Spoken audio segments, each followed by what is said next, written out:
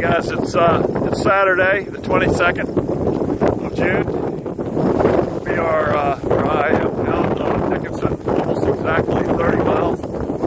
I've been riding this, I don't know, I'm cooking along at 25 miles an hour and I'm still feeling wind in my back. So the wind's cooking it. It's gusting 20 to 30 for sure.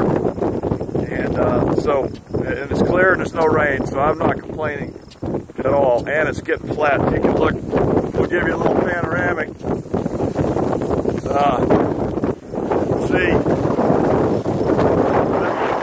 Maybe you can see anyway, but there's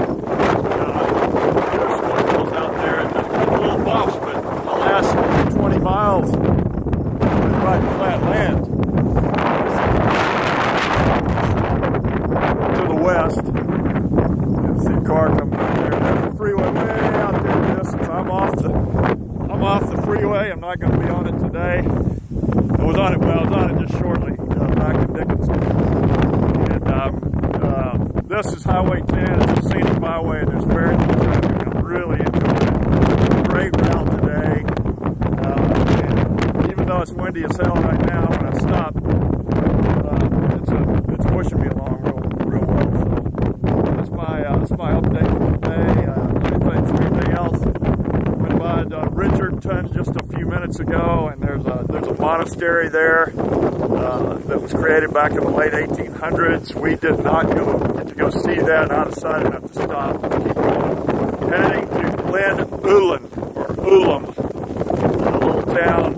We'll be crossing over the freeway shortly, and going to the, let's see where I'm going east, that makes me go, then I'll go south and cross the freeway here in a bit. Trail again, staying on 10, the scenic byway, and I'll go over to Glen Ullin. We got a park, a slot there reserved.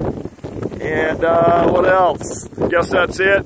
Hope everybody's doing well down there in Houstontown.